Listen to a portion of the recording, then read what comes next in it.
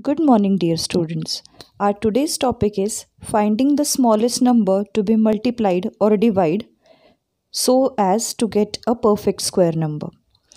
I know the topic is little lengthy, but when we will see the solved example, you will definitely enjoy the sum. Yesterday we have seen two examples. In that, one number was a perfect square and one number was not a perfect square. For that, we have seen we need all the factors of the number in pairs.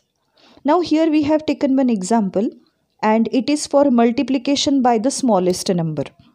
Now see, 180 is the number and we want to factorize this number. The factors of this number are 2 into 2 into 3 into 3 into 5.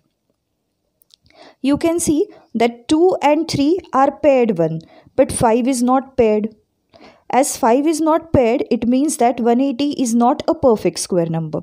But we want to find the smallest number which is to be multiplied so that 180 will become a perfect square number, or we can convert the number to the perfect square number. Now you can see here 5 is not paired. Okay, so if we are having 5 also in pair, the number will be a perfect square number. So here in next step, I have multiplied by 5 to both the sides. Children, remember, whenever we want to balance the things, we need to perform the same operation on both the sides. So I have multiplied by 5 on left hand side also and on right hand side also. So we got 180 into 5 is equal to 2 into 2 into 3 into 3 into 5 into 5. Now you can see on right hand side we have all the factors in the pair, and on left hand side we are having 180 into 5, that is 900. And you can see that as all the factors are in the pair, 900 must be a perfect square number.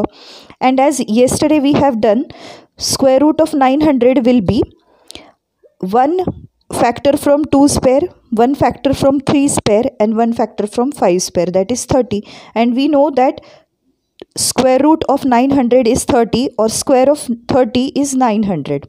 Isn't it, children?